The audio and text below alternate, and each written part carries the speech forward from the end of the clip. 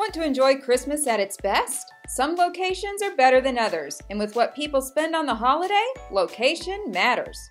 According to the National Retail Federation, Americans are planning to spend a combined $730 billion over the holidays, or an average of $1,047.83 per person. Wallet Hub studied the 100 largest American cities and judged them based on key factors such as traditions and fun, observance, generosity, shopping, and cost. At the top of the list was Atlanta, Georgia, followed very closely by Orlando, Florida. Warmer climates, that's an additional plus.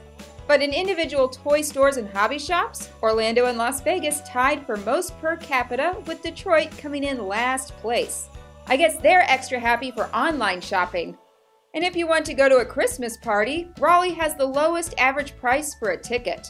Makes a potluck with friends seem like a good way to save some cash.